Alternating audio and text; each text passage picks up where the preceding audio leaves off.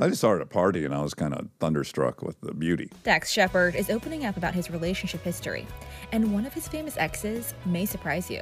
I dated Ashley Olsen, and Yes. she's just the most wonderful person. She's fantastic. The Armchair Expert podcast host told his co-host Monica Padman on Monday's episode that he dated the famous Olsen twin before his marriage to Kristen Bell.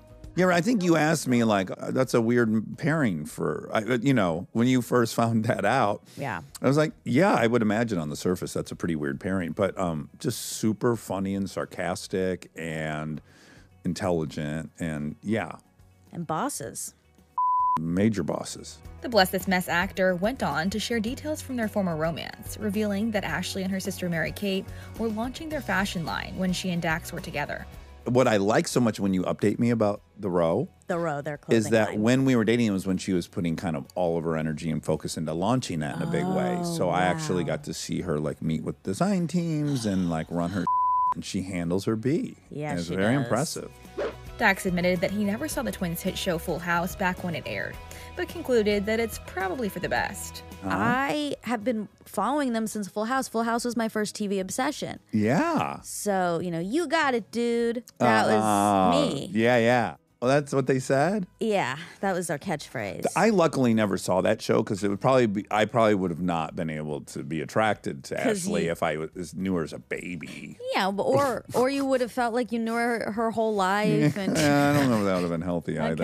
Okay. Although their flame may have fizzled out, Dax did suggest that he still thinks the 35-year-old is so cool. When I met her, a favorite car of mine, which nobody would get, was the Cadillac DeVille DTS. It's like a businessman's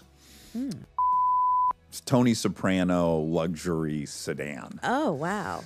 And I don't know how it came up because she also had a G-Wagon AMG. Oh, she did. Wow. That was the first time I drove What one. color? Black on black on black. Yeah. That's a tough, cool. It and this is. was 16 years ago, 15 years ago or whatever. Yeah.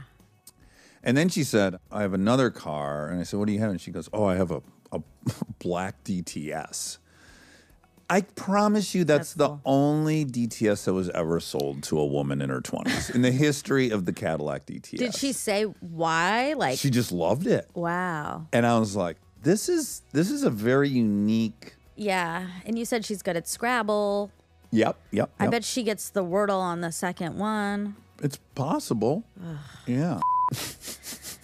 I wouldn't mind reconnecting with her to find out if she still has that DTS because it probably only has like 9,000 miles on it. And I'd love to scoop that thing up for $3,500.